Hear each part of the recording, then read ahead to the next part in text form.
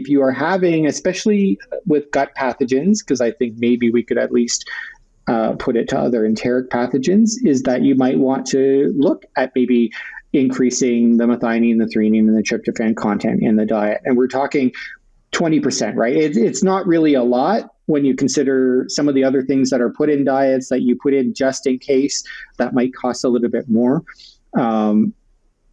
And part of my recommendation for this, and it also relates back to the question that you said we were going to get back to, is like, well, if I don't see an effect on performance, why would I put this in?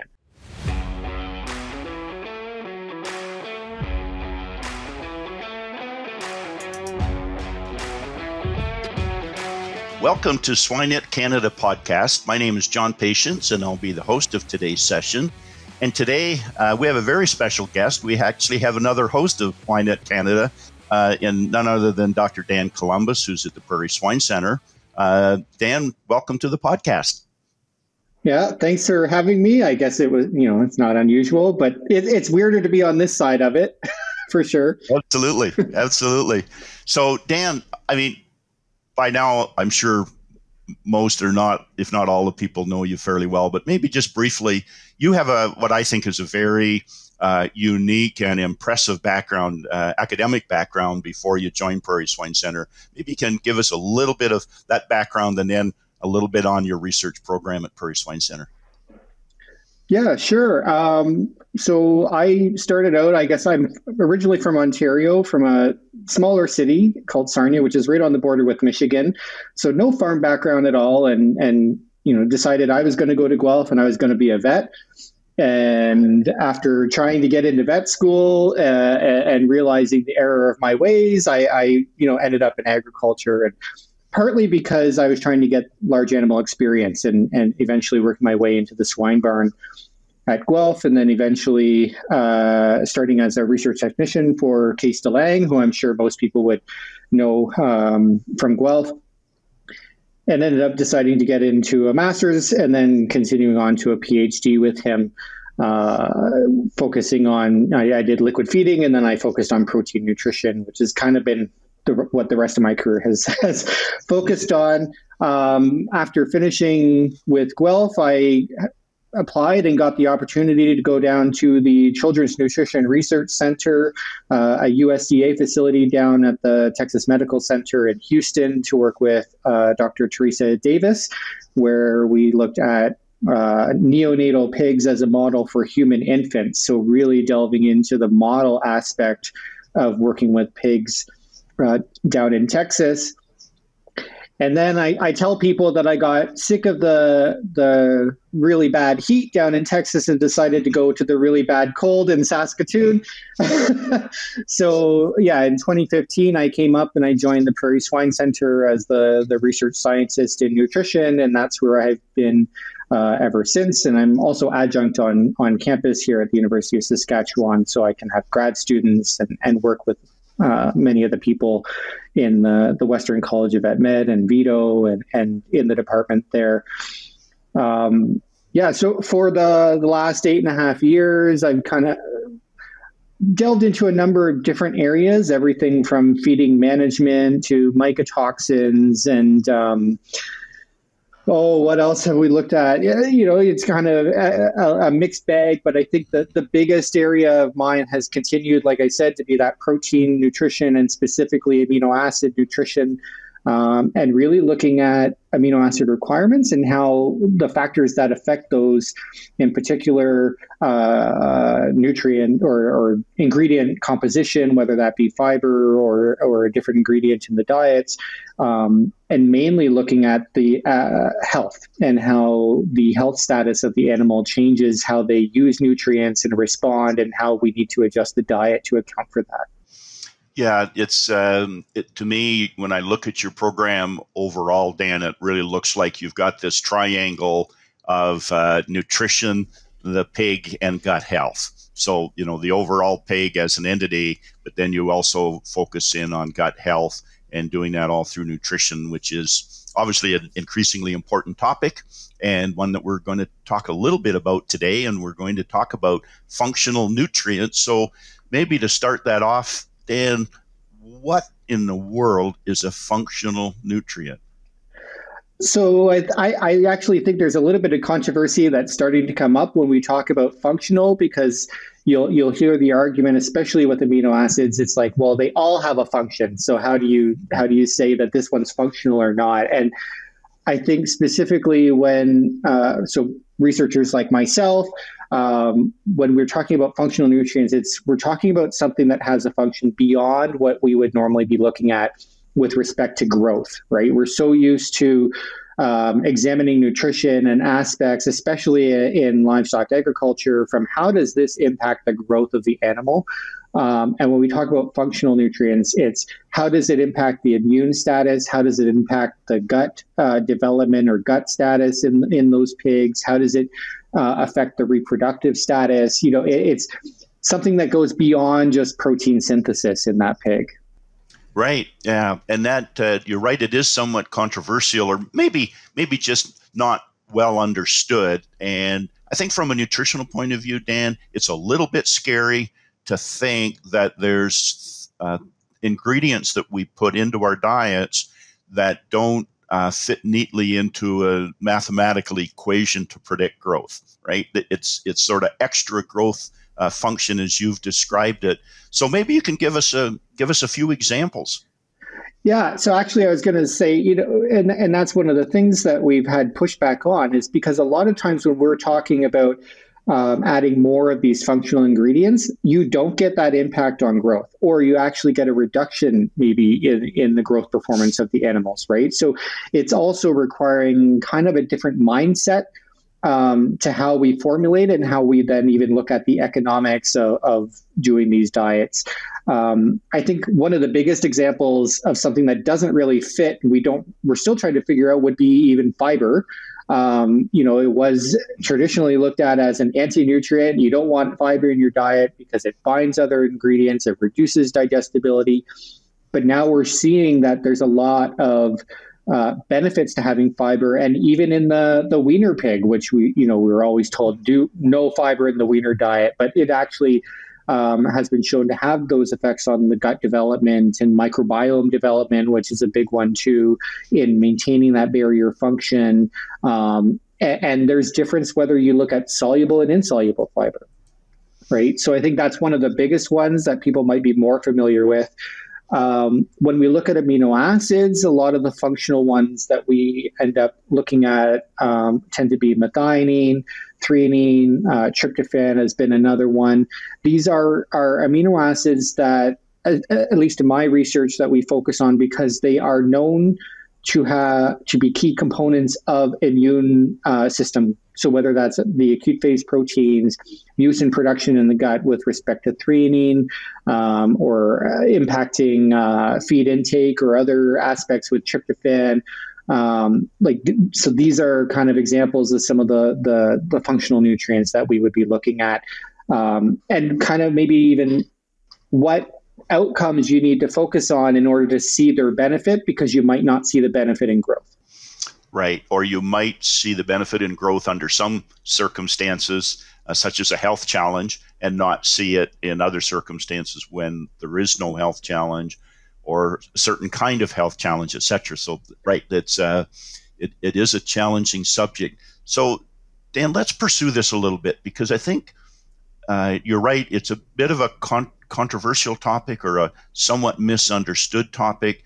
And you made a very good point that you don't necessarily, in fact, frequently don't see a response in terms of growth.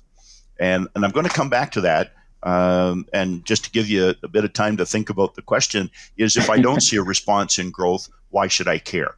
But we'll come back to that in just a minute. I want to delve a little bit more into what are functional ingredients or functional nutrients, and what might they do. And so one that's kind of a very current topic, an important topic in our world, is zinc. So if I run a study to determine the traditional requirement for zinc in the young pig, I'm going to come up with a number that's in the range of 80 to 150 parts per million, maybe as high as 200 parts per million, something in that range. But if I put in 3,000 parts per million, then I'm going to see some real benefit. So is that a nutritional response, or would that be an example of a functional response? I actually think that one's a little bit of a different kind of nutrient. And the reason I'm saying this, and maybe it'll be controversial, is I think zinc's function to improve the performance in the pig, from my understanding, is from reducing the pathogen load in the gut, and might not necessarily have a physiological effect on the pig. So in that situation, I don't necessarily, with my definition of functional nutrients, would say that it is one, because it's not impacting something with the animal, right? It's increasing performance because now the animal doesn't have to respond to the pathogen load in the gut, or you don't have the pathogens having the negative effect on the gut with nutrient absorption and that. I hope that makes sense. Yeah, no, absolutely, Dan, and you're much more familiar with the topic than I am, so I was interested in your take on that. So you're kind of saying that in your mind, a functional ingredient or a functional nutrient has to affect the animal specifically and directly, whereas something like copper or zinc at, if we call them pharmaceutical levels or extra nutrient levels, is really affecting the microbiome in some fashion, and that's outside the pig, so to speak. Yeah, to me, it would be like if you would consider an antibiotic a functional nutrient or not, right? I don't think anybody's really going to look at the antibiotics we put in a diet as being a functional nutrient. It's there to reduce the pathogen load. Right. Very good. Yeah, very good point. Excellent. That's in order to help our audience and help me understand the subject a bit better, then can you give us some more examples, but dig a little or talk a little bit more detail about what some of the, like you mentioned threonine as an example, but can you talk about a number of those examples and help us to understand exactly what they're doing? Yeah, so we've run a number of studies in my lab to look at these. We started out with threonine, and that's why it's always kind of top of my mind. And we had this, first, nobody at the time had looked at whether threonine requirements were greater in an immune-challenged pig. And we also wanted to look at the effects with fiber, because we also know that fiber increases the threonine requirement as well because of mucin production. So our very first study was we looked at pigs that were either given a normal or a high fiber diet, and then we challenged them or left them unchallenged, I should say, or then challenged them with lipopolysaccharide, or LPS, which is an immune stimulant.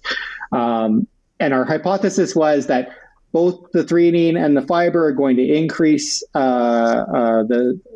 immune stimulation or fiber are going to increase the threonine requirement. And then if you put both of them together, you're going to have an even greater increase in the threonine requirement. And then when we started looking at the results, we found, okay, yep, that's shown that the threonine requirement was greater with fiber, which is kind of known. So we confirmed that. We showed that it was increased with the immune stimulation, so that's great. And then when we looked at them both together, we didn't have a further increase. And we thought, what is going on here, right? That shouldn't make any sense. When we delved down deeper, we actually found that the mucin production was greater in the in the fiber diet. And when we measured gut permeability with a lactulose mannitol gavage, we actually found that reduced gut permeability in those pigs. So our hypothesis is then that, well, they don't require the extra threonine with the immune stimulation because the gut is already protected with the mucin, and that would be the major response variable. We've seen this kind of multiple times where it's kind of been the opposite of what we expected. And so another example, we did a very first study where we're looking at a blend of amino acids. So we gave methionine, threonine, and tryptophan at 120% of NRC requirements. They got that for a week, and then we challenged them with salmonella, and then we followed them for a week after that, after the challenge. And again, one of the thoughts was when you stimulate the immune system, you have all this extra requirement for supporting the immune response. So the requirement should go up. And when we actually looked at these pigs after the challenge, we found that when we gave the functional amino acids, the immune system was actually less activated than what we would have expected, right? We thought we were going to support it. It was going to be greater, but albumin and haptoglobin went the opposite way that you would expect in a sick pig. We saw this in other aspects too. And again, what we're thinking is by providing these functional amino acids, you're having that effect on the gut barrier, and you're reducing the pathogen's ability to even infiltrate into the animal and stimulate a whole body immune response. So that's kind of been some of the, our interesting findings when it comes to things, that it's kind of been the opposite and where the mode of action might be coming from. Okay, very interesting. Interesting that the fact that the permeability of the gut is altered is kind of interesting. Have you looked at any other measures of gut permeability? Because I know University of Saskatchewan is really, really well known for Ussing chamber research. I wonder if you've gone that far in the pig, Dan. We haven't been able to do that. It's actually very difficult. Once you've infected a pig with a pathogen, it's really difficult to take those tissues and test them anywhere else for stuff. So we have looked at mucin production. We had specifically looked at tight junction proteins and stuff like that, but the data was messy, so I don't want to make any conclusions based on that. But so we're kind of looking more at the secondary kind of responses. So when we measured and why we think that we're resulting in less pathogen uptake is that when we looked at the infiltration of lymph nodes and spleen, we get a reduction. Right. When we look at pathogen shedding, we get a reduction with functional amino acids, and that's the only thing that we can see is that we're improving the gut environment enough that it's able to fight that. Very good. Okay, so is it too early yet, or are you able to make recommendations on for disease challenged pigs? And we probably should define disease challenged a little bit when we say that. But what differences should the nutritionists that are listening in, what changes might they consider in their diet formulations when they're dealing with health challenged animals? Yeah, I think the caveat that I'm going to put is that these have only been tested in salmonella challenged pigs, so it might not be relevant with other pathogens or other challenges. I know that other work has been done looking at PRRS challenge with functional amino acid supplementation that has not shown necessarily as many benefits as the amino acids that we use. Although in those studies, they adjusted lysine, so it might be that lysine just doesn't work that way.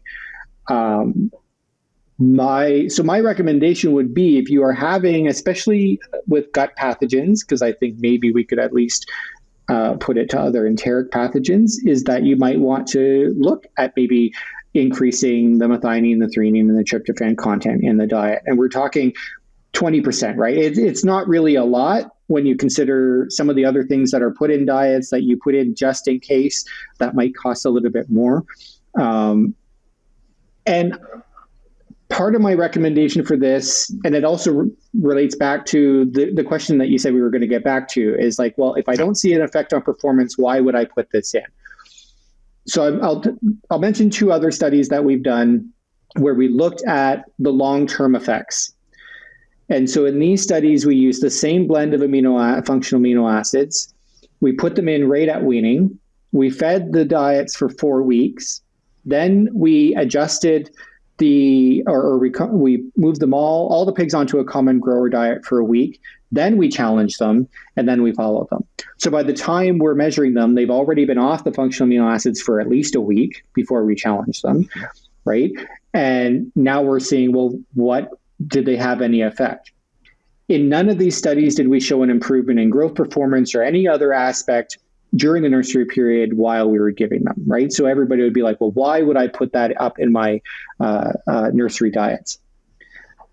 But when we challenged them and we looked at their growth performance, the growth performance of the pigs that had received functional amino acids was greater than the ones that hadn't in the nursery.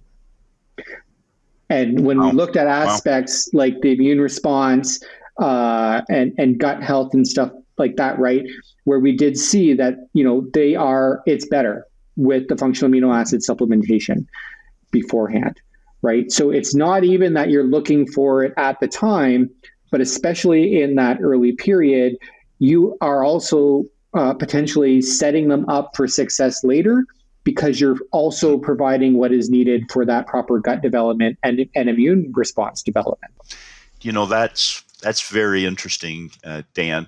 And you're not the only person who is kind of talking in those terms about how we feed and manage pigs in that period immediately post-weaning, and the effect that has on long-term performance. And of course, I'm referring to Adam Moser's work at Michigan State. Yeah.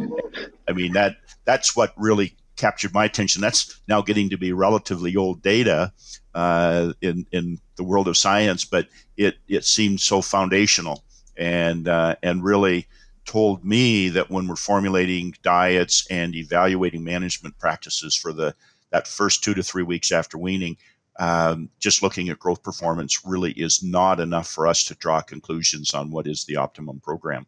And it looks like you've got data that would support that as well. Yeah. And one of the things that actually got us thinking about this was it was actually a study that was done with Case DeLang. I was still there at the time, and they were starting to look at simple versus complex diets. So basically plant-based, no antibiotics, with animals and potentially animal-based products and potentially antibiotics included, because they wanted to know, is there an effect on performance, or are you okay? And they found out that, oh yeah, you can feed the simple diet. They don't do as well in the nursery, but they catch up, and all the pigs were fine at the end of market. And in that study, in one of the blocks, they actually had a disease challenge go through. I think it was erysipelas or something like that went through. And so kind of anecdotally, they saw that the pigs that had been on the complex diet had done better during that challenge than the ones that had been on the simple diet. But then there was never any follow-up to be like, okay, what's right? Was it the diet or what's going on? So that was one of the things that we wanted to start to look at, is like, okay, maybe the simple diets are okay if you focus on growth, but maybe long-term, you're going to run into problems, or you're going to set your pigs up. And we actually did one of our studies where we looked at simple versus complex. So we either was all plant-based or we included animal-based proteins. This was one of the long-term where we fed that throughout the nursery, and then we switched them and challenged them. And the pigs that had received the animal-based proteins did better in that subsequent challenge than the ones that had received the plant-based protein only diet. So this is one of those, this is a very clear take home, I think, for the people, is that when you are looking at switching to, say, all plant-based or removing your animal-based proteins, which I know a lot of RWA programs, they also require limited animal-based diets, that you may have to really step up management, health, disinfection of those rooms and monitoring those pigs, because they might not be set up as well if you have a challenge or a stressful time later on, just because they were on that simple diet. Okay, very, very good. It's time for our famous 3. Well, it's time for us to turn to the 3 questions, Dan, if you don't mind. Sure. And you're well aware of them. So the first one is, what is your favorite swine-related book?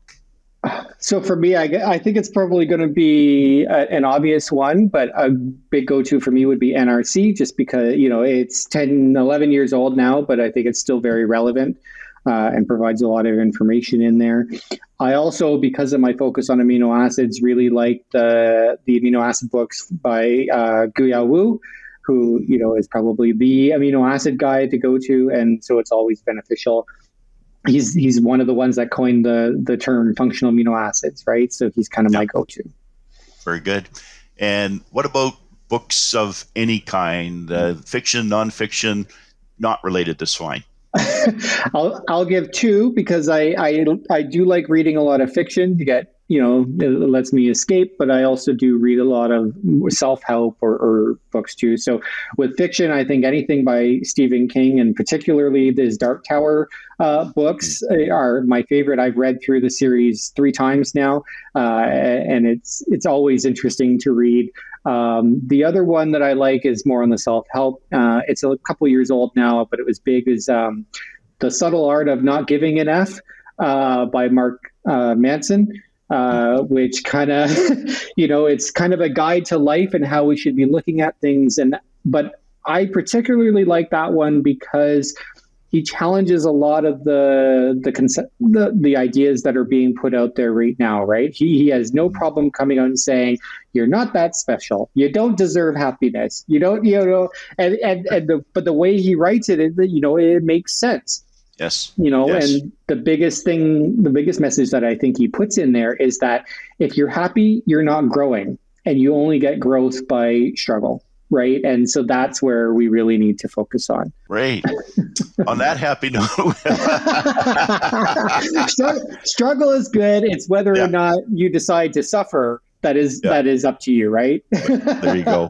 That kind of follows the same line of thinking, I guess, is that I've learned more from my mistakes than from my successes, right? Exactly. Yeah. Same kind of logic. Yeah. Yeah. And then the final question is Dan, you've been at Prairie Swine Center for 8 or 9 years. You've got considerable experience. You've met lots of people, seen lots of people out in the swine world. What is it that sets apart those who have achieved particular success in the swine world?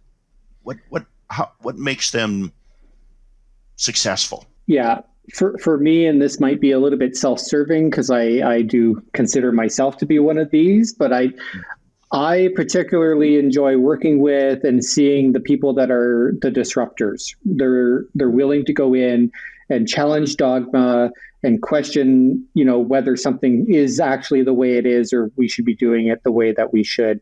And they're not afraid to speak that and to question it and to look into it, right? And then on the other side of it is admit when they're wrong. Right. I think that's the biggest thing. We don't get anywhere, we don't grow unless we're willing to challenge and to ask the difficult questions. Right. Ask the difficult questions and be willing to accept the answer. Dr. Dan Exactly. Columbus, thank you so very much. This has been a really interesting podcast, and we really appreciate you taking time to spend with us today. Thanks so much. Yeah, thank you. The journey of a hero has challenges, battles, and villains. But after the fight is won, new paths are open, and it's time to catch our breath and move forward. More powerful and super than ever. And you, hero of the swine industry, do you have your cape ready to take new flights? Swine Talks 2023, December 6th and 7th. Together, we're more super than any obstacle.